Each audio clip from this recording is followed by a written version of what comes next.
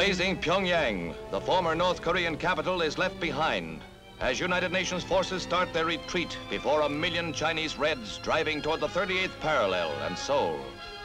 This is the bitter fate of the Allied armies, who almost had the independence of Korea a settled question. Hard-won positions are abandoned as troops recross icy rivers on their way to a new line just above Seoul. While the retreat proceeds in orderly fashion, the United Nations seek to arrange a ceasefire order and to clear the entire Korean problem and bring about world peace.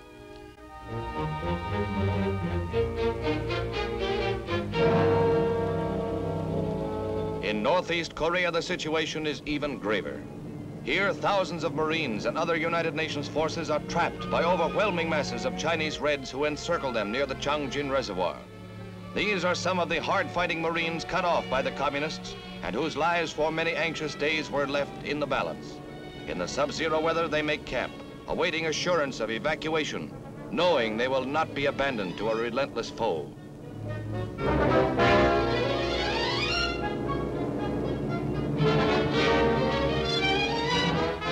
Rations and water are scarce, but these hard-bitten troops facing a Korean Dunkirk never lose faith in their own ability and that of their air and sea comrades to keep fighting when the situation is blackest. From the Chosin Reservoir to Hagaru, to Koto, to Hamhong, and the escape port of Hongnam is a long, terrible route, especially in the teeth of a stinging Siberian gale. This is the pack-up for the beginning of evacuation and the hope of survival. Snow-covered sleeping bags are the only protection for this group, which walked for 18 solid hours and had no sleep for 3 nights. All along the route, they were harassed by communist fire from front and rear. Now they're getting set for a breakthrough during a Korean Valley Forge.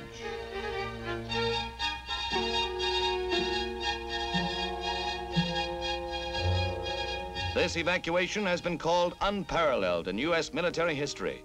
As they prepare to leave, the roads and bridges have been blocked or blown up by the encircling Reds.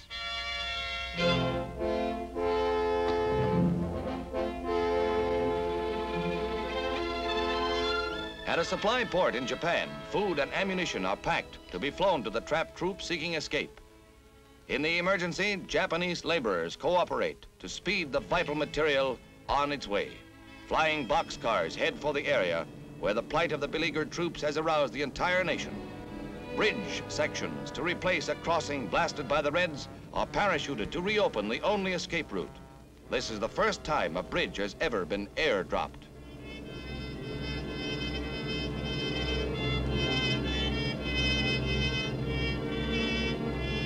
In the face of enemy fire, medical supplies and food are parachuted. Without them, the troops would never make it. The going is already tough enough.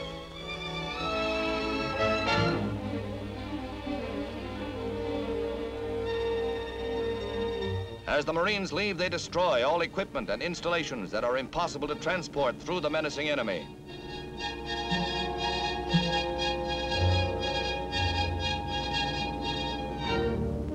At an improvised airstrip carved out of the frozen terrain by the Marines, wounded are evacuated to hospitals in Japan.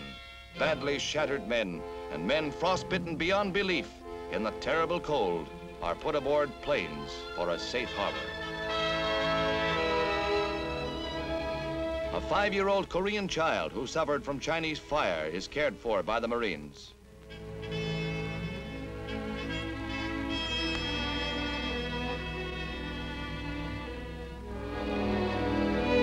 They all fought heroically side by side in this grim business, and none of the wounded is left behind. These are some of the casualties of the embattled 20,000 who fought their way through 6 Chinese divisions.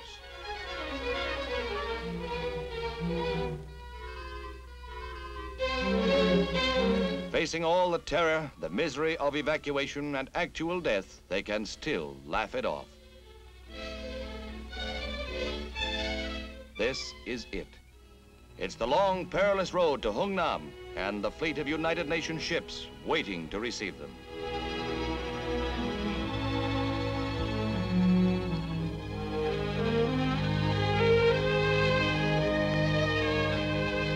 Many weary miles later, they join up with another encircled group of Marines. From here, it's a few short miles to friendly territory. But the road to Hungnam has been a long road through hell.